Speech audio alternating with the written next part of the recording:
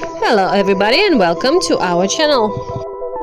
We are starting a series of videos about the comparison of adult Aboriginal Central Asian sheep herds, or as they are called in their homeland in Tajikistan, Sagi Dahmarda, Sagi Chuponi or Sagi Tochiki, and factory Central Asian sheep herds raised in kennels.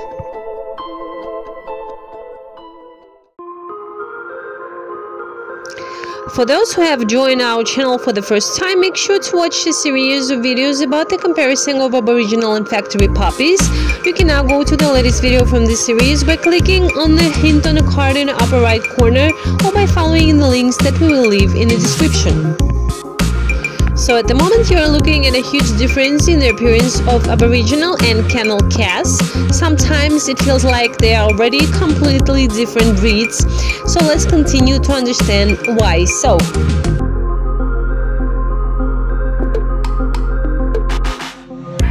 One of the main reasons for such a huge difference is also the natural selection that occurs at flocks in the homeland of these dogs in Central Asia and does not occur in factory breeding.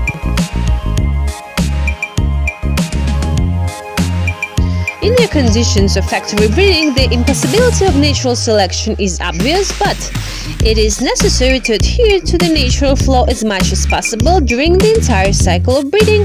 And let's start with how breeding animals mainly mate at homeland near flocks and in kennels. At home in Central Asia, particularly in Tajikistan, at flocks, the shepherd does not interfere in the mating of his dogs, and the dogs are left to themselves, and mating takes place according to a rigid pack hierarchy, which basically controls all the mechanism of the vital activity of the Aboriginal dogs. So the main mature male mates a female in his pack. If for some reason the mature male can't mate, for example, he got sick or got into a big fight, then the male who follows by hierarchy will mate female. Also, if a female for some reason cannot mate, then mating with this female does not happen. And so we can observe that only the strongest individuals leave offspring in nature. But what happens in the kennel breeding? In kennel breeding, sometimes everything happens exactly the opposite way. For a long time, there has been such a profession as a mating instructor, and if it can be considered normal when breeding decorative small dogs, but to use it for working Aboriginal breeds such as the Central Asian sheep herd, we consider it as a crime against the breed.